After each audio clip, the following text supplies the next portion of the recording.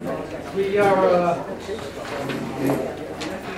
the shortest distance between 2 points is a straight line, except on Long Island, where the shortest distance between 2 points is very much like going through the corn maze at Schmidt's Farm at night. But fortunately, we have a panel full of people who have spent countless hours straightening out that line to the degree possible, making it smoother, safer, more strategic, and making sure that it's paid for. So we'll introduce each panelist as they come up, and it's a great cross-section. The best place to start would be with the New York Metropolitan Transportation Council, from the land of Novals, NIMTEC, who essentially what they do is they put 5 county executives, a couple of people from New York City, the MTA, in the same room together and figure out how to spend the money that we won't be getting from Washington now. We're now going to South Carolina, Wisconsin, and Missouri. So Jerry Bogatz, who has the unenviable task of doing that, is here. So Jerry, if you start us off. I am the wonk with the PowerPoint, as Mitch pointed out. So, thank you for that intro. I understand what you mean by the unenviable position, and I used to have, and this is no personal affront to you, but I used to have hair when I started. So, on behalf of our Executive Director, Jose Rivera, I'd like to thank Vision Long Island for this opportunity to talk about our new regional transportation plan. Also, I'm here with Mary Byrne, who is our new head of our Long Island office. Mary, if you'd stand up and state your home phone number. And Mike Giardina is also here, who is our public information officer. He's brought some materials on the table about NIMTEC, so please take those because we have to get rid of the inventory. But also it's information about this process. And, they asked me to set a tone for the panel by talking about how the sausage is made, basically. And the context of this is really important for their discussion because, as Michael stated, federal money does come into the region through this process, assuming it still exists in the next couple of years. And that's an important part of how the member agencies of NIMTEC finance transportation improvements. So you'll hear more about that as we go through. But very quickly, since time is short,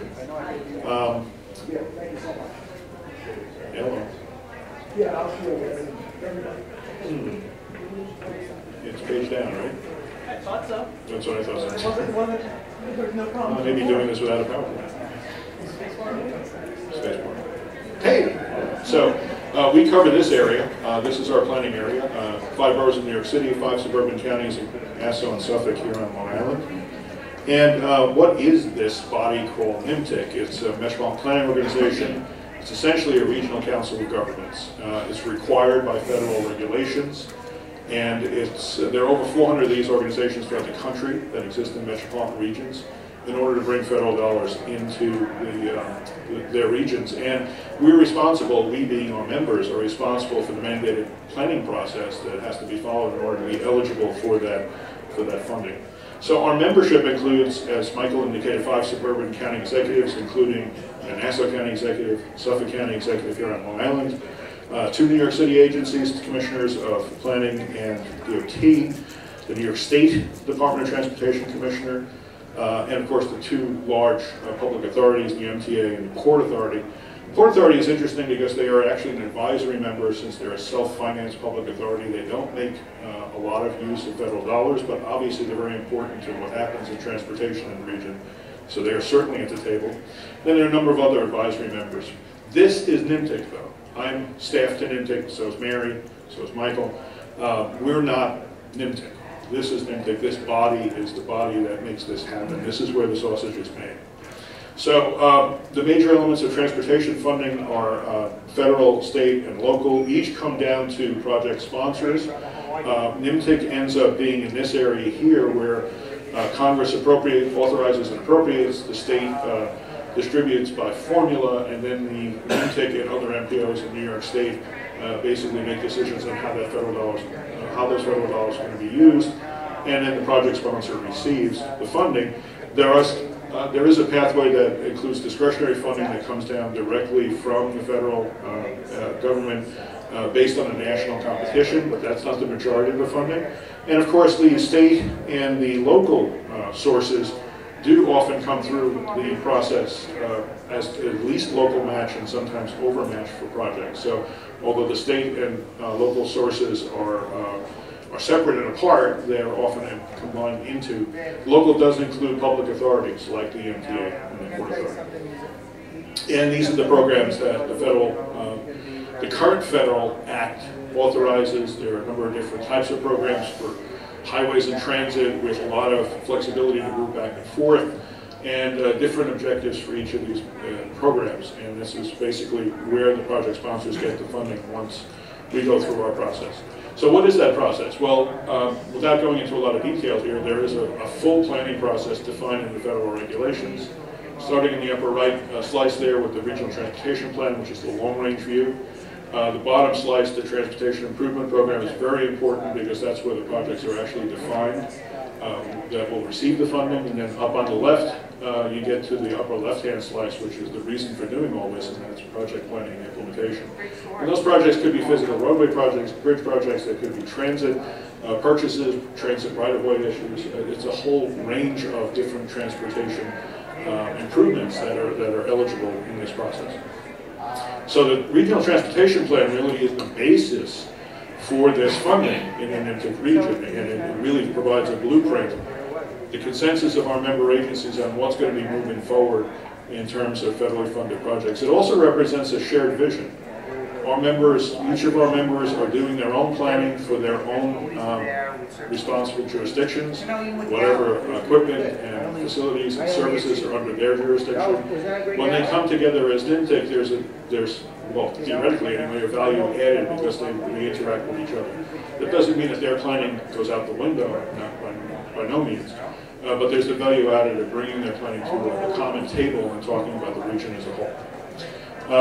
We need to have a new plan every 4 years because the Fed said we have to. So literally we finish one and we start another, and that's not a bad thing because it's a living document. A lot of new assumptions go into each cycle and so forth. It helps the process stay alive. And we do a lot of public involvement to put our plan together, but that's a heavy lift for us, as you can imagine. We have to have a conversation with over 12 million people in our planning area. Very difficult, but we do the best we can when we put a new plan together. So the future challenges that the plan really focuses on, first of all, these overarching considerations are key. The current transportation system accommodates millions of movements, both in passengers and freight.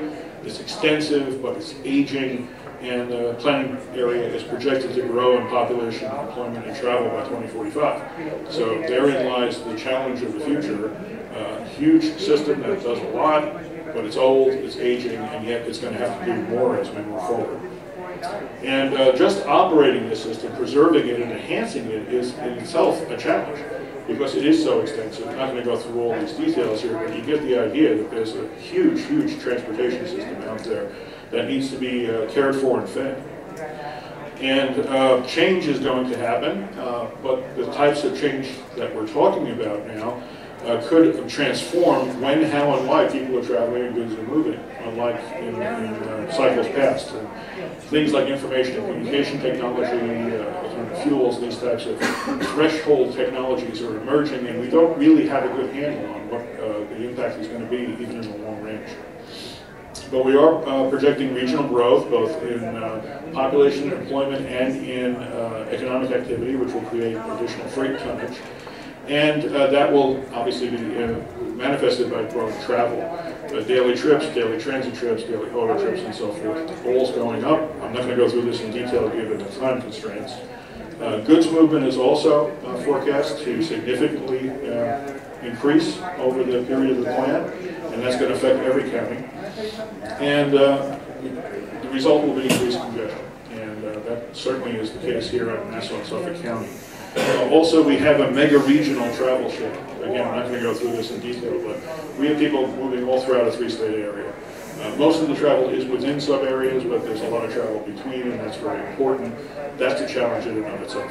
So, how do we respond to the challenge? Well, Plan 2045 and all the plans that NIMTIC produces Services does provide a strategic framework for the member agencies to compile a shared vision. But I want to focus on fiscal constraint and project eligibility because that's really what this panel is about. And I'll end in like 2 minutes.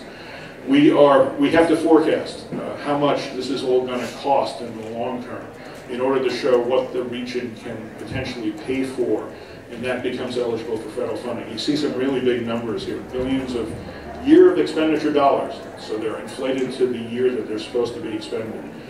627 billion for operations and maintenance. That's with the MTA and all the other agencies that comprise NIMTIC. And I'm sorry this graphic slid down, but that's about 450 billion for system preservation, just for system preservation. And then an additional 33 billion is in the constrained plan for system enhancements.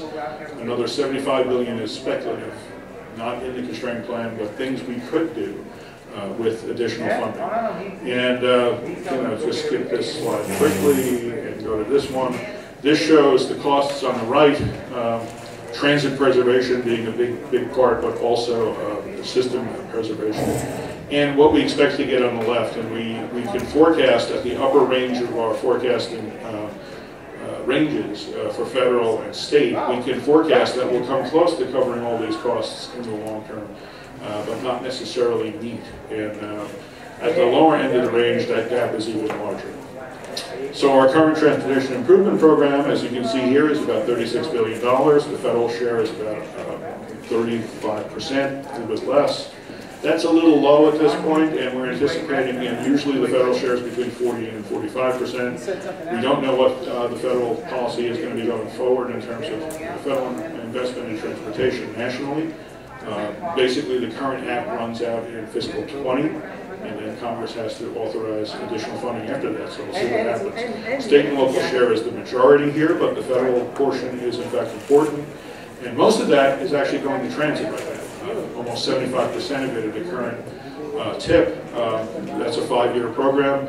That's a little bit exaggerated. It's usually 40-60, 40% highway, 60% transit, but with the large projects that are in our current program, transit is a little bigger this go around. So that's just to give you a little sense of what we think is coming, how this all filters through the process, what our members do with it once it comes down, and what we're anticipating for the future. So with that, I will stop talking and turn it over to the rest of the panel. Thank you very much. The Long Island Railroad, and I grew up on the Long Island Railroad. It was a much simpler time, I assure you. And the railroad needed to operate as it did from 10 years ago, 100 years ago, for many, many years. However, it's exciting times now, because you're going to have an extra track or two to take care of. So if you would lead off with that, then. Good morning. My name is Kyle McGraw, and I'm with the Long Island Railroad. I'm director in the Strategic Investments Department. We're sort of the planners for the Long Island Railroad. We oversee the capital program and work on a lot of the new planning initiatives for new investments, new projects that go on. And it's been a very exciting, busy, and rewarding time these past couple of years as we've been able to implement a lot of new projects and update a lot of new things that will help and benefit people across Long Island here. And so one of the greatest things is we've had a lot of support from the governor's office. He's been instrumental in really advocating for a lot of these new investments and making sure that they get funded as well. And so we're excited by the new LIR modernization program. It really begins in the west. You can see it updating Penn Station and the new Farley train hall that's under construction right now. There's East Side Access that's under construction. We're updating Jamaica Station, and as you go through there, you can see the construction activity, building a new platform, simplifying the tracks, putting in a new signal system. All of this to really help people move east-west through Jamaica. We've just finished the third track project, which a lot of you have probably already heard of, between Floral Park and Hicksville. We're going to add a third track to that 2-track segment, which is a real bottleneck now. As the Port Jefferson line comes into Hicksville, and the Ronkonkoma line comes into Hicksville, you've got 4 tracks that go down to 2 tracks.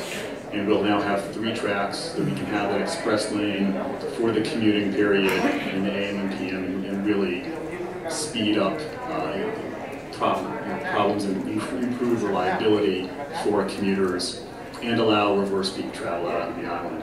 And that's on top of the second track now that's going on between Farmingdale and Ronkonkoma. And again, more investments, more benefits to all riders and commuters. So we're really seeing activity all across Long Island, and we're very excited for what this portends for the future. And the next panelist has worn many, many hats on Long Island. In fact, he's probably more responsible for teaching me how to navigate the governmental ratings than anyone, so blame him. That's okay. MTA board member Mitch Pally. Mitch, again, we're talking exciting times, things happening with the bridges, with the railroads. Oh, yes. With tunnels. Well, every place has, I mean, I've had the honor of being an MTA board member now for 12 years, representing Suffolk County. MTA board has 21 members, but it only has 13 votes. We have a significant number of people who do not have a vote. Suffolk County has 1 vote, and that's mine. We are in the process of, at the moment, of course, implementing the current 5-year MTA capital plan, which is $32 billion for Long Island Railroad, for the city subway and bus system, for Metro North, for bridges and tunnels, and starting the process of the next capital plan, the 2020 through 2024 plan, which will probably be even more than that. In addition, the funding for Third Track, which is a project many of us have worked on for many, many years, will be done as part of an amendment to the capital plans, which will actually happen at the MTA board on December 13th. We hope.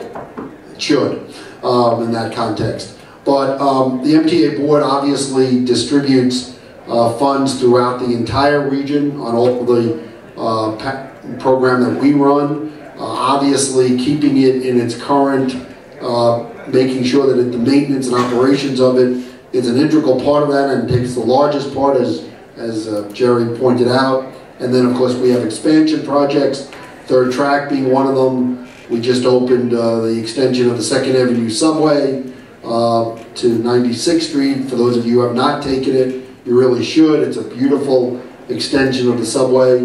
A couple of years ago, we extended the number 7 line to Hudson Yards on the west side to open up that entire area for development. And if you go to the Hudson Yards station, you will be able to go on the longest escalator in the MTA system. And just don't look down when you do it in that context.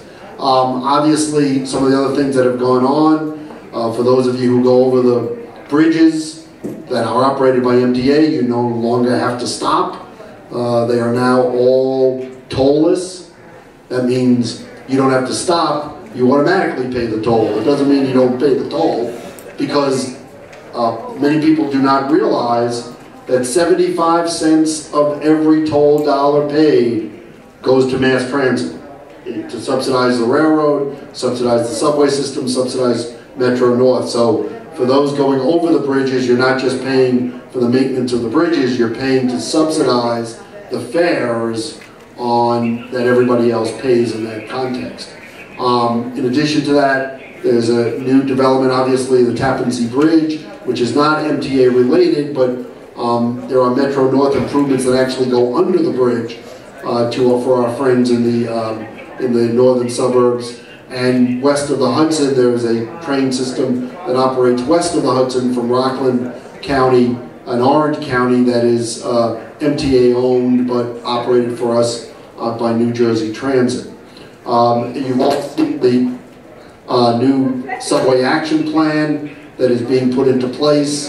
That funding for that will be part of the MTA budget, which will also be discussed and approved, I assume, on December 13th, which fashions a whole new part of improving the subway system. You can see now just about every station has countdown clocks, so you can see how long it is until the next train comes on all various lines, and other improvements. One One other thing that is coming to the Long Island Railroad and to Metro North also, but I'll just talk about Long Island Railroad, is, of course, we're going to have the new M9 cars. Finally, we're going to get rid of the M3s, send them to the Maryland so they can put them in the Chesapeake Bay, which is where old subway and rail cars go to die, because they use them as reefs there. And we'll have brand new M9 cars with all of the various amenities that our customers today want and need for their trip in that regard. So it's an exciting time at MTA. We get the headaches as well as we get the benefits of it, but you're going to see, I think, in the next couple of years, a lot of progress being made. And I would tell you, for those of you who go to Penn Station, and I tell my friends at Metro North, one of the benefits of East Side Access, which is being built, of course, 150 feet under Grand Central, so you can't see it, but it is unbelievable, is not only will the Long Island Railroad be able to go to Grand Central, but Metro North will now be able to go to Penn Station, because it will open up some slots. And I tell them all the time, I'm much happier to go into Grand Central. I'm not sure how happy you're going to be about going to Penn Station in its current format. But we do have lots of plans to improve Penn. Farley Building is part of that. But today, if you want a secret in Penn Station, go to the West End Concourse and wait for your train there for the Long Island Railroad. It is gorgeous. It is lit. It is open. You can see the trains coming in and out because of the windows. And there's like 12 people there because nobody knows where it is. But if you come in on the 8th Avenue and just go up the stairs, if you come from 7th Avenue, just walk around through the subway piece. It's a great place to wait for the train because there's nobody there.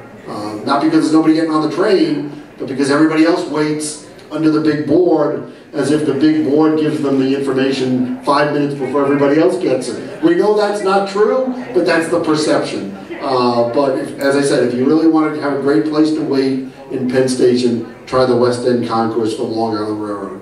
Thank you. That secret is out somewhat. That's okay. Last week, so people are starting to get I it, hope and so. they're starting It's to there. heed your advice. 15. That's right. The probably the most overlooked mode of transportation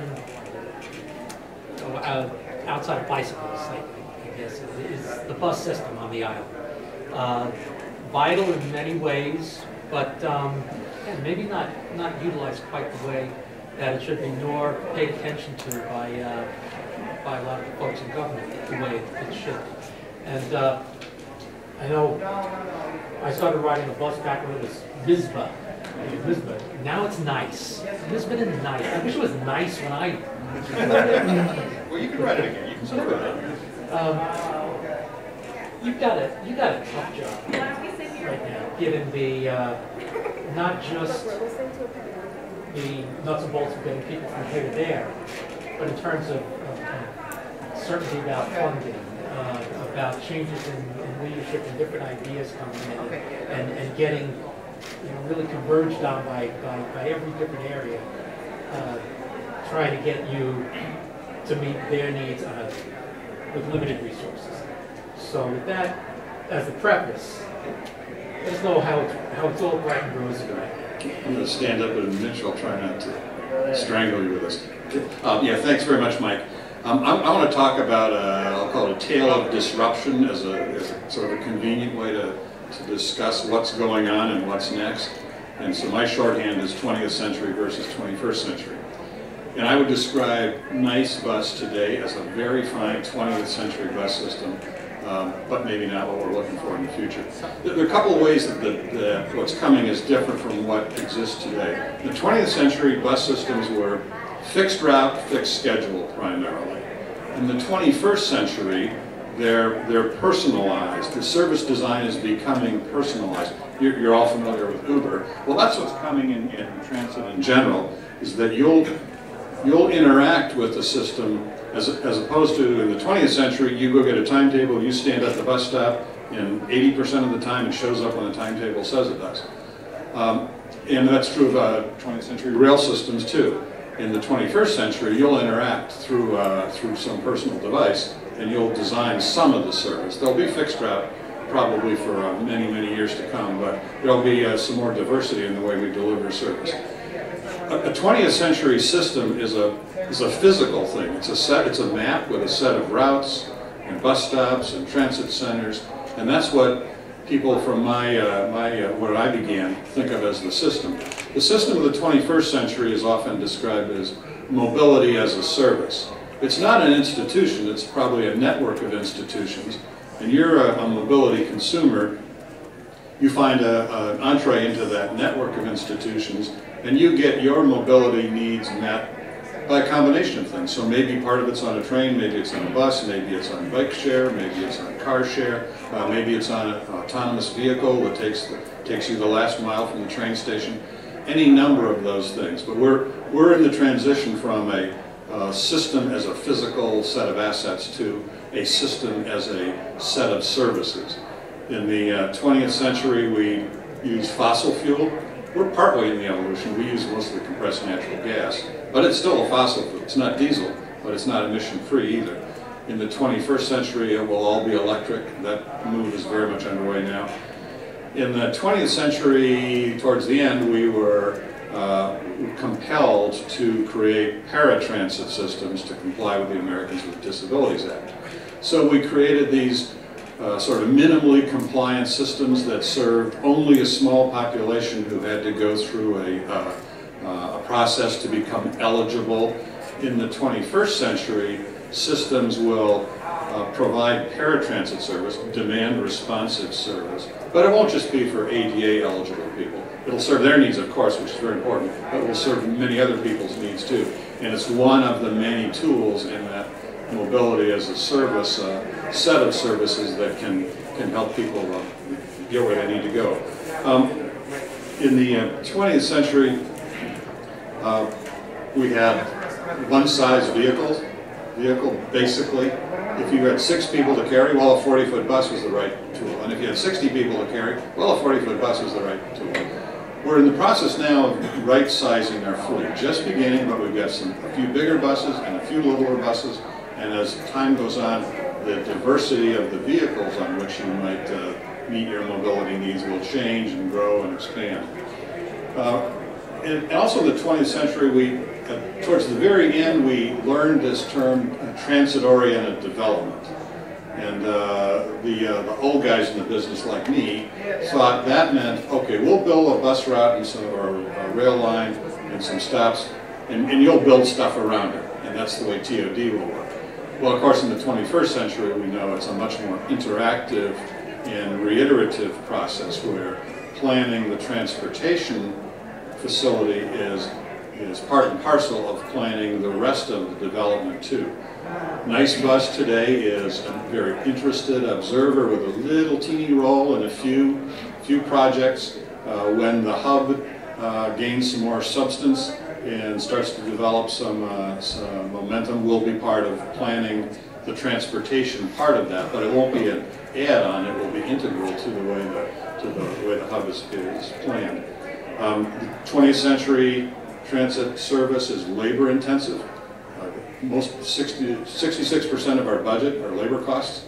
The 21st century, there will be autonomous vehicles. Labor will still be a very important part of it, but there will be a greater diversity in how we operate vehicles. Some with a human driver, some not.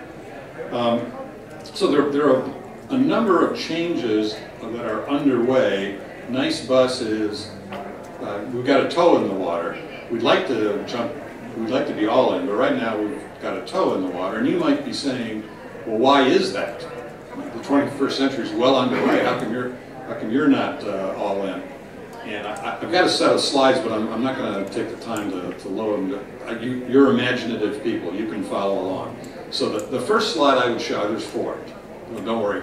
The first one would be a slide that describes total bus ridership in Nassau County. And it would look like going back to about 2005, so spanning both Long Island Bus and Nice Bus. And what it would look like would be the kiddie roller coaster at the Parish Festival. Not very fast, not very steep, goes up till about 2011, and then it starts back down again. And that trend has been fairly steady. So you'd say, well, why is that? So my next slide I put up would be total hours of service. And you'd see that same arrangement of a steady increase till about 2010, and then a steady decrease. A little steeper up, a little steeper going down. Still not a scary roller coaster. And you'd say, well, why are you reducing the amount of service? So I put up another slide that shows the total funding for transportation in Nassau County going back to 2005. And now it starts to get a little scarier. It's steeper, it's more uneven, but overall it's up till about 2011 and then back down again. Funding it's composed of fare box plus state aid, which is the biggest source, plus county aid, plus a little bit of federal money. So you'd say, well, what's making it so volatile? And I'd show you the really scary roller coaster. There's more than one effect here, but the really scary roller coaster is Nassau County funding, which goes up and then it dives precipitously in 2011, and then it starts back up again, and then dives precipitously again this year. Stomach churning, probably not the thing to say just before lunch, but truly stomach churning, like a real roller coaster. And that's the limitation that keeps us from moving into the 21st century in a really aggressive and effective way. So I think, just to end here with something that's a little more optimistic, it's time for a reset.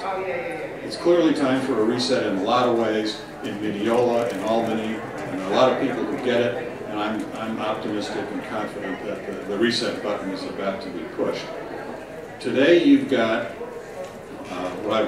as an analogy, you've got your bus system is analogous to a very good telephone with a rotary dial on the front of it and a nice cord to the wall. Much better than no phone at all, but probably not what we need to really achieve our full potential as a community in the 21st century. We know where to go. We've got some support from elected officials and thought leaders like yourselves, and I'm confident that we're well on our way now. Thanks.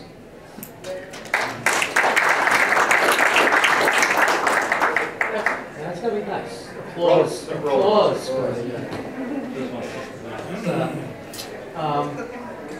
WSP Parsons Brinker Hoffman. Is that right? It's WSP. Just Leave it. Leave it. WSP. Yeah. Back to acronyms without vowels. It's sort of the Swiss Army knife, I guess, of, when it comes to infrastructure and transportation. I mean, you do it all. Design, build, engineering, figuring out how to pay for things. Particularly interested in what you have to say because of that. So I'm going to be quiet. Okay, I'm Scott Tromer with WSP's U.S. Advisory Services. My focus is on developing funding and financing plans for major infrastructure projects. And as we all heard from the panelists, this region has significant needs and for just maintaining the existing system as well as thinking about the future. As Jerry noted earlier in his commentary, and as we all know, there's a lot of uncertainty about the future of federal funding. And more so now than it has been in the past. There's changing priorities in terms of federal funding for public transit investments, for expansions, for state of good repair. But looking back over history, federal funding has gone through other periods of uncertainty, but the noticeable trend has been the federal level of federal participation has been declining. Nationally, say over the last 15 years has declined from about 50% to 40%. For the NIMTIC region, it's a bit lower than that. At the same time, there's significant demand for transportation to serve new markets and provide service in existing markets. And what have states and regions been doing? What they've there's been increasing support at the state and local level. Nationally, there's been voter referenda to increase sales tax, motor vehicle taxes, other user fees to expand, transit networks in Los Angeles, Denver, and in this region as well. There's been, a number of, notable increases in, certain user fees and taxes.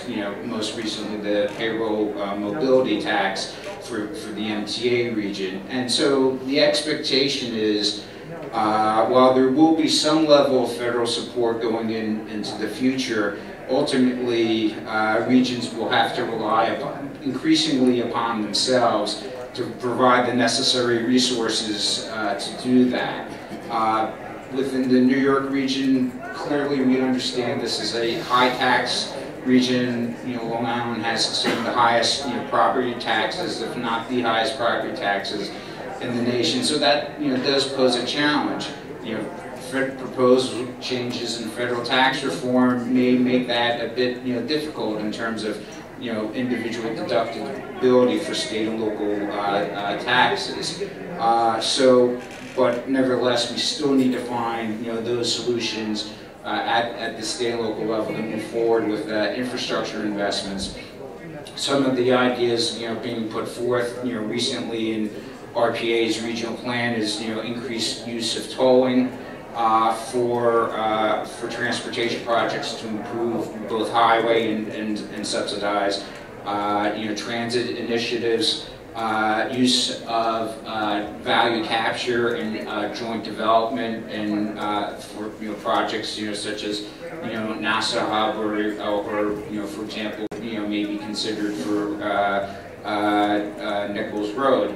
At the same time, while we're looking at improvements in or new funding sources to maintain and improve our existing networks, we also have to look at how we deliver transportation. Costs for major infrastructure projects are skyrocketing, and so we have to think about how can we streamline the environmental processes and planning processes that we go through. How can we improve, the design and construction of these programs through looking at public-private partnerships where we can help, push some of the risk or share some of the risk with the private sector, in return giving them, reward for delivering projects in a more timely and cost-effective, manner possible. And this region has started looking at P3 approaches and executed them on certain bridge projects for Port Authority of New York and New Jersey, for Goethals, and for Bayonne as well, and the expanded use of that, plus new funding can help start to close the funding gap. I look at my watch, and I see that we obviously have absolute pros on this panel because we have time for Q&A. Why don't I, as you formulate your questions, why don't I try to kick it off? Because Mike Setzer, you came up with two concepts, adaptability and reset. And given the railroads have fixed tracks, the roads are pretty much constant. If you and Jerry, this might fit in with you too, talk about the type of coordination that is being done and that can be done to ensure that we are able to adapt our transportation system, all the aspects of it, to be able to meet emerging needs, particularly from an economic development standpoint with new employment centers and places like that. Give us a sort of a state of view. Okay, yeah, good question. Thank you.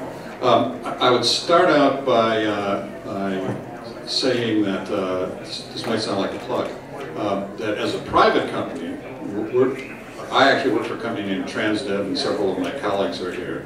We're Nassau County's partner, and as a private company, we have the ability to import methods and techniques and technology from literally all over the world. And that's part of what we bring to the county. The counties are the policy partner. They set the fares and set the budget and that kind of thing. And so I think there's a potential there for us to contribute a lot. But the big picture is the mobility as a service, is that institutions, organizations don't define this. Your transportation needs as a commuter are not limited to a particular organization's footprint or a particular mode. You want to get from here to there, and it may take several institutions and several modes. So part of the reset, to get back to your question, part of the reset is a reset in thinking. It's not all money. I mean, money's important, but it's also a reset in thinking and a reset in organization. And I think we're at the very early stages of that now. We're just thinking about it, to put a claim in. But a more regional approach where all the operators and all the planners are thinking about mobility as a service instead of about institutional interests. That's the first step, and we're there now, I think. Jerry? Let me think about what you just so I think the adaptability is important to consider that our region is not very regional in many ways. There's not a regional culture here as there are in some other regions. But at least with processes like this, like the one I described, a table is offered where all the agencies come together. And we're talking about very big entities. I mean, the MTA is probably the largest public authority in the world, and the Port Authority is probably right behind it in terms of what you have to plan for, what you have to, the size of your jurisdiction, and what you're responsible for. So they have a very healthy planning process, as do the counties and the city and the state. When they come together, I think the value added is the additional coordination. Okay, it doesn't happen by osmosis, and they don't necessarily need to coordinate, but it helps. It helps that this process exists.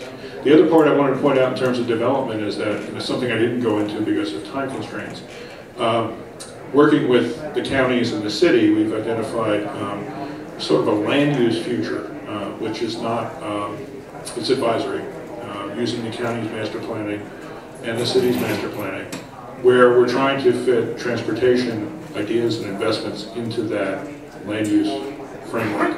So I think that that's where there's reaction, and not only reaction, but also planning for additional development and economic development. And it's, again, the members that are doing this, they're coming together to do that on a regional basis, which is pretty unique in our long-range planning.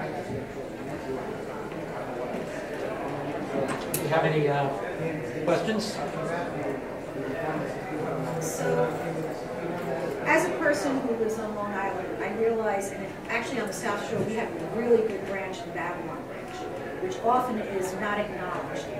But the difficulty for most people is going north-south. And what are you currently looking at as possibilities for those north-south routes? And a bus works, but is there something else that might work that maybe we should be considering as well?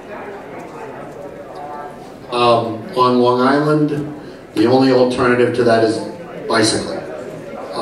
The likelihood that any opportunities are going to be provided to build north-south, either light rail or hard rail or anything like that is, I never use the word none, but it's pretty close. People don't want to give up their right-of-way. People have to give up houses. People would have to give up a whole sort of things to make that happen. The best opportunity is the bus system, and that's why I know in Nassau and in Suffolk, they try to coordinate the operation of the railroad with the operation of the bus system so that the buses can take you to the train, whether the Babylon branch or whatever branch it happens to be, and then have your route continue in that regard. But unfortunately, and it is unfortunate, when our forefathers and foremothers determined how the Long Island Railroad was going to operate, you know, back in the 1850s, it was basically a New York City to Long Island or Long Island to New York City set of routes. That has not changed in the last 75 years, and I don't see the likelihood happening. That's why, you know, a perfect example of that, is, as Mike said, is Nichols Road or the Route 110 corridor. The programs that Suffolk County is trying to implement, those are all bus related because the roadway is already there, and their hope is to be able to use an express bus. I know that's some places a contradiction in terms, but to make the bus either give it its own lane or give it traffic light access so they can change the traffic lights, so it can be driven at a time and a route that is beneficial to people, so that they don't have, so that the bus is not stuck behind the car. I mean, you know, one of the things that happens if I have to be on a bus and I have to be in my own car and they're going the same speed, I'm taking my car. The bus is there to hopefully get you there quicker. So I think that's going to be the end result of north-south. Hopefully the 110 and Nichols Road programs will work, and then they can be expanded to other places, but that's really going to be the north-south opportunities here. Unless somebody wants to...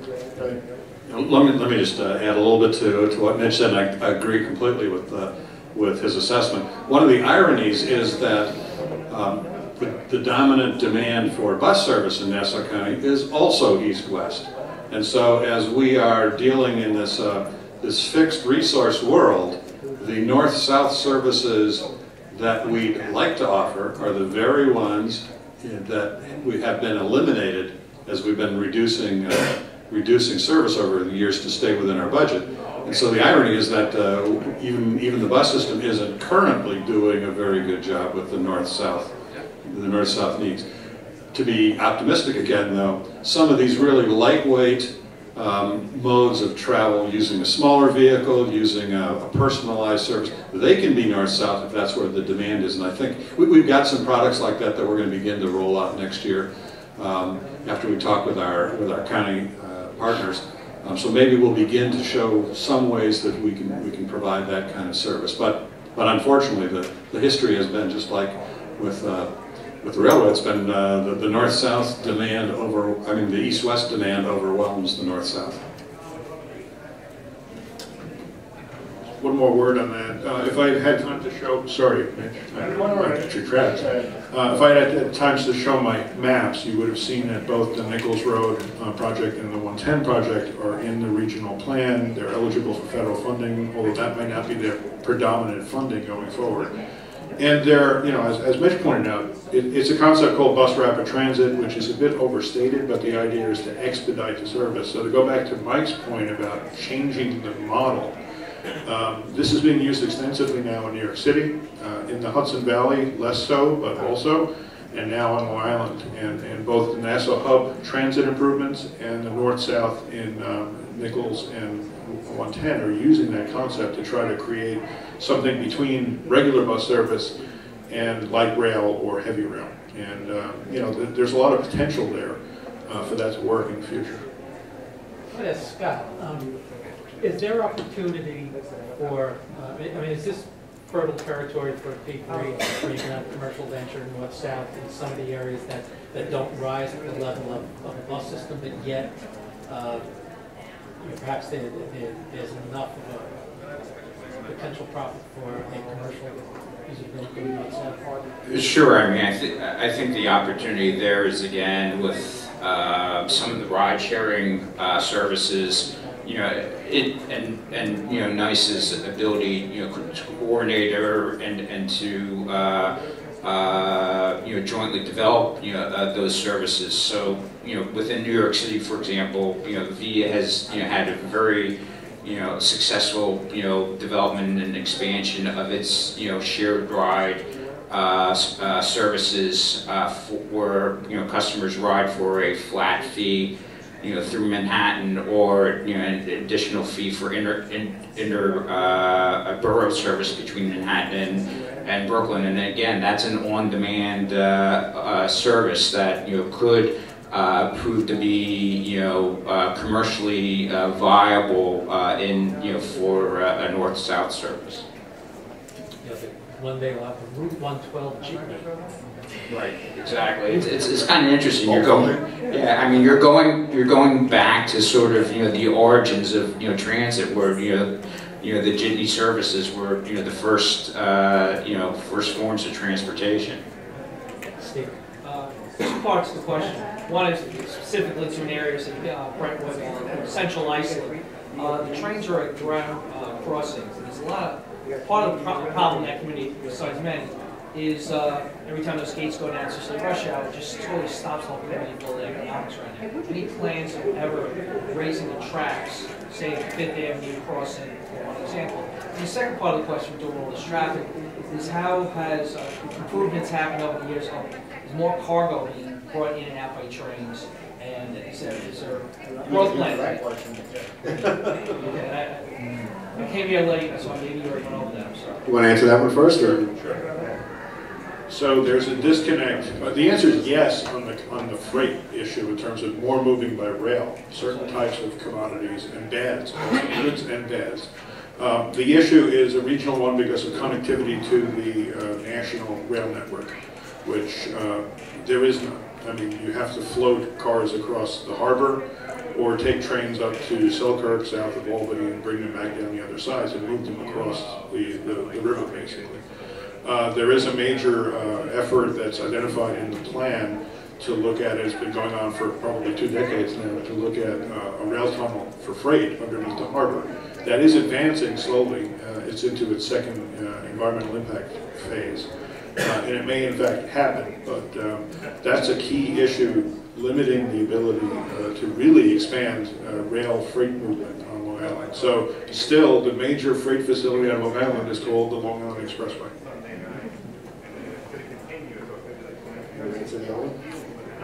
I think I know the answer to that. Well, unfortunately, the answer is no. We have how many grade crossings? 300 and something, 100. We have more grade crossings in our jurisdiction than many other railroads combined, because of the density of the population, because of the road work and whatever. Unfortunately, grade crossing elimination projects are few and far between. All the federal money has dried up.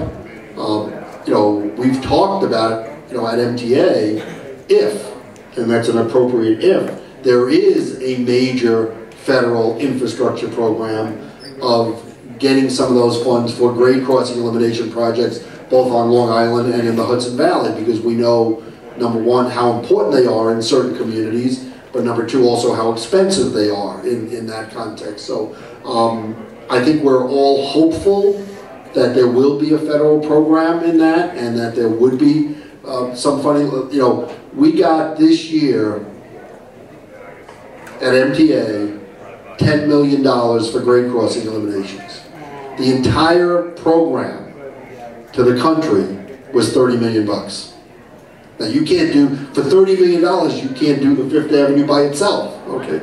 So we used the $10 million we got for improvements at various places, but it obviously did not pay for a complete grade crossing elimination because those are significantly higher.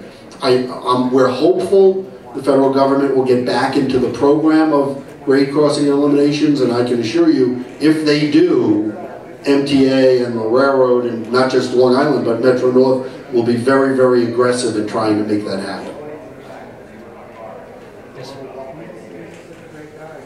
Bruce Miller, I'm a trustee from Port Jefferson.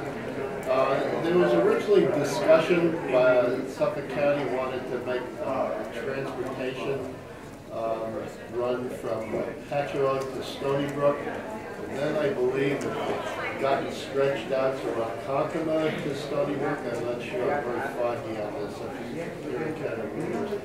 And I'm just wondering if it would make any sense to have a loop that went from Patchogue to Ronkonkoma to Stony Brook to Port Jefferson and down. Port Jefferson is a potential major transportation hub, but everything is fragmented. Nobody talks to one another. We can provide a transportation consultant to help sort some of this stuff out. Well, I'm not sure if Regina is in the room. Oh, there she is in the back. Talk to Regina from Suffolk County. You know, that program is a complete express bus service, so that's as simple as making a right turn on 25A and going to Port Jeff.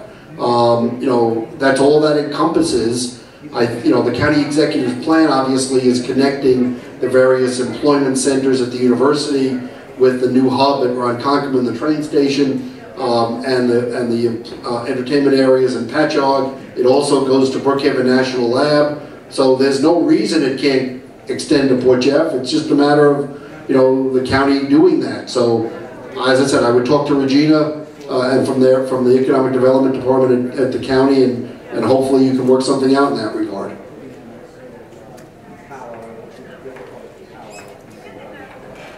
Now, Jerry, we have a new county executive coming in next. Be nice.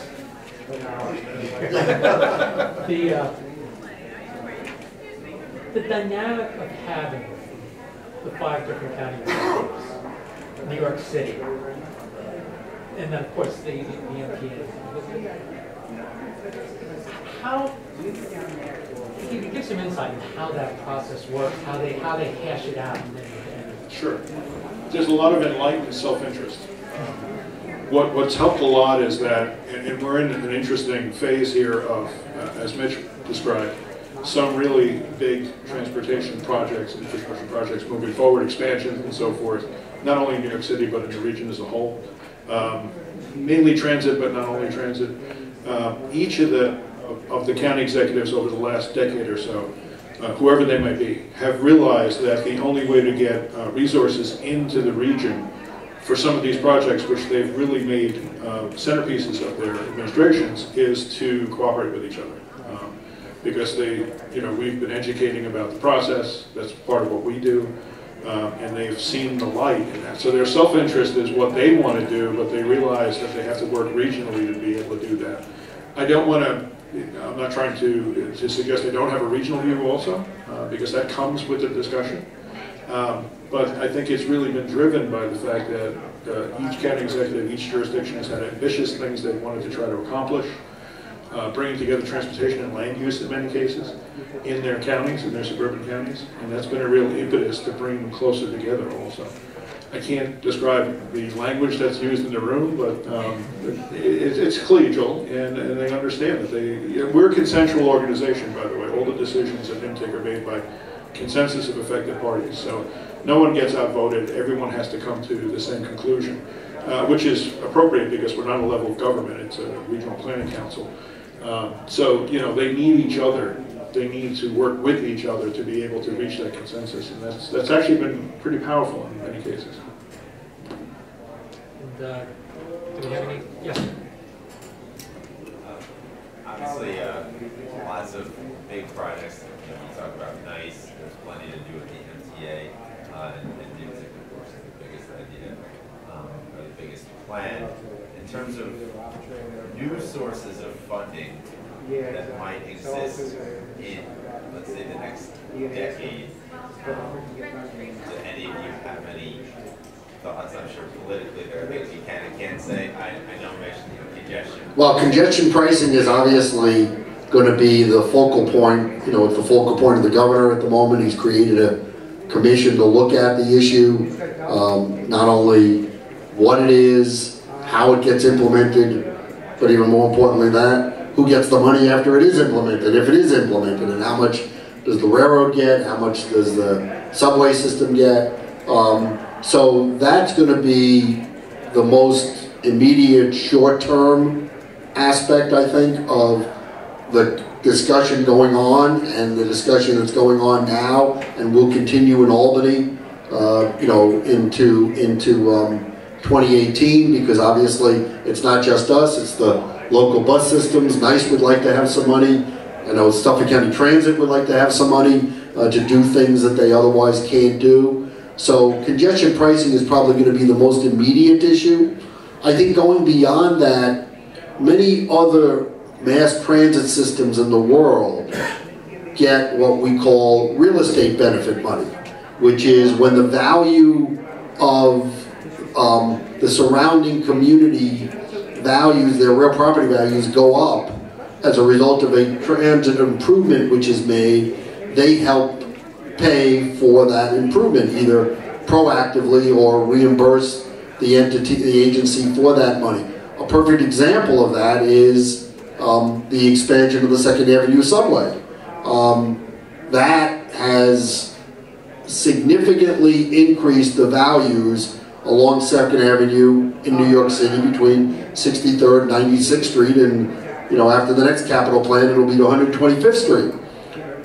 Those significant value increases, none of that money comes to the MTA. It all stays with the City of New York. So there are many communities around the world, as I'm sure our friend knows, where that happens. And yet, Tokyo it happens, and many other places, that's how they fund the improvements. And so I think that will also be a focal point of what's going to happen in the next in the next 5 to 10 years. And I think a lot of that, all of that is corollary to, is there going to be a federal bill? And what's the federal bill going to look like?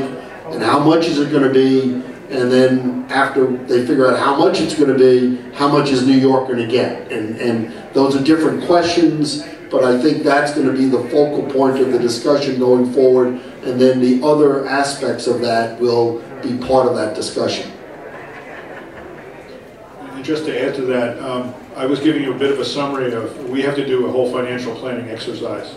And that really establishes eligibility for federal funding, that we have to show that we can, in the long term, in a planning sense, pay for and operate what we think we want to do as a region. And when I say we, I mean our members. As part of that exercise, I showed you that we weren't able to identify the complete amount of funds that would be needed, but we have a whole section in the financial plan that talks about alternative funding mechanisms. You mentioned 2 of them.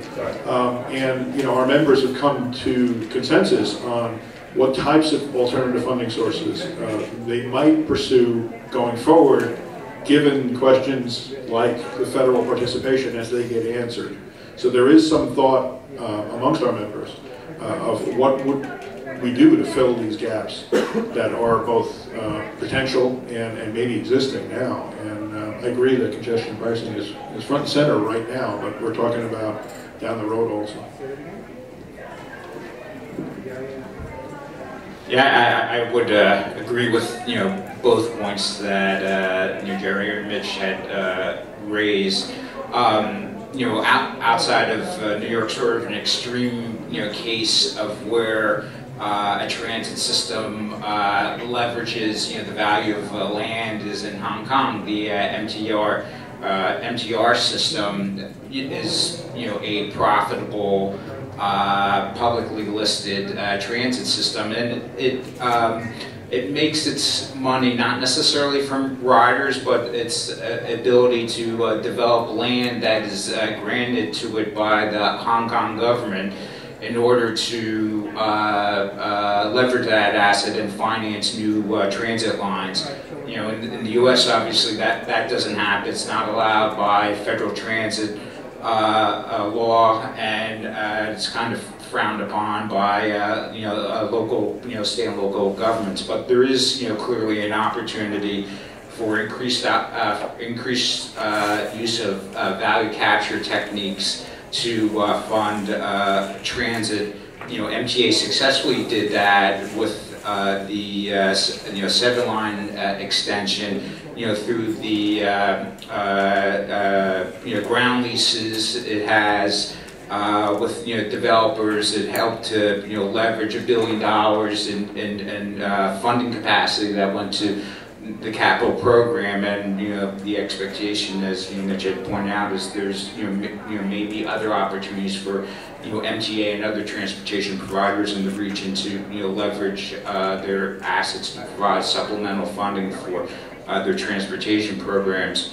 Clearly, again, tolling represents another opportunity, whether congestion pricing or expansion of tolling through the region. And then obvious consideration still needs to be put out for looking at increases in existing tax sources that underpin most transportation funding in the region.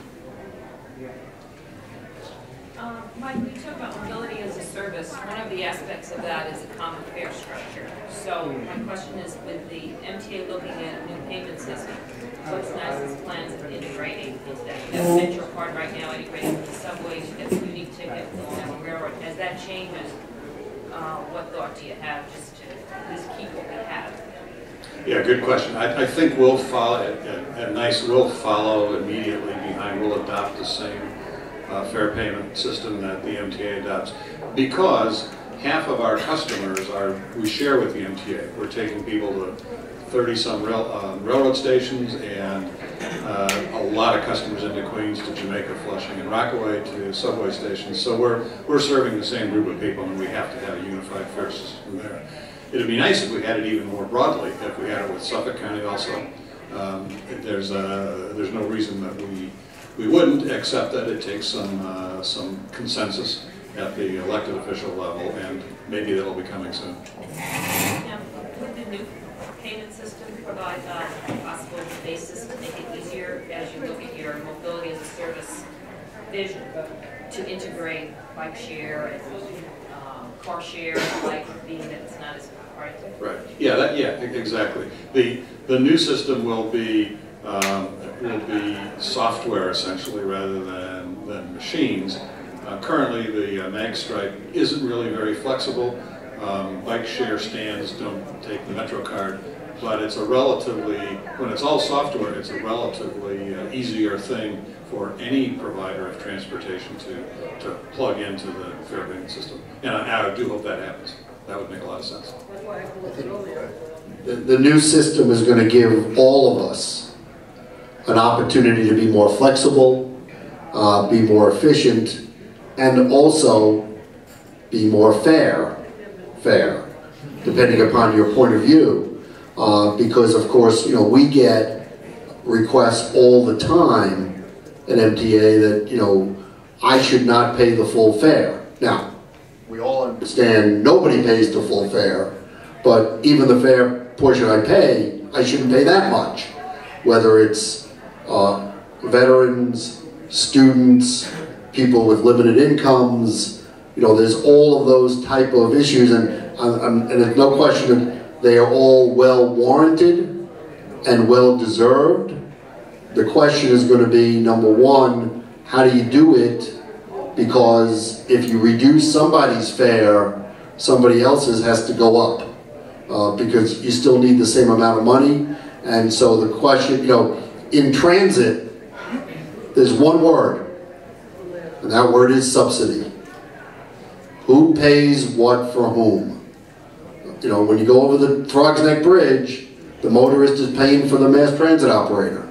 When you use your cell phone, you're paying for the Long Island Railroad rider, because we get some of that money for that. There's all of these different subsidy issues that are involved that are set by the state legislature and the governor. And these questions are now going to have to be faced by them as we move forward, but the new fare payment system gives us an opportunity collectively to do a lot of things we could never do before, because, as Mike said, before you had a machine, and machines break down and they're not very flexible. Now we'll have a lot more flexibility to do a lot more different things, but what that does is make all of those decisions very political in nature. As we conclude, I see out in the audience, I just want to acknowledge there's somebody out there who's probably forgotten more about transportation infrastructure than some of us will ever learn. Frank Pearson, who's one of the superstars at the Department of Transportation and now is working for a living. But I just want to and I'd like to thank our panelists, Jerry Bogat from NIMTEC, Kyle McGraw from the Long Island Railroad, Mitch Pally from the MTA, Mike Setzer from Nice Bus, and Scott Trummer from WSP. A wealth of information from you guys in a very short period of time, so we really appreciate it. And thank you all for coming, and enjoy lunch.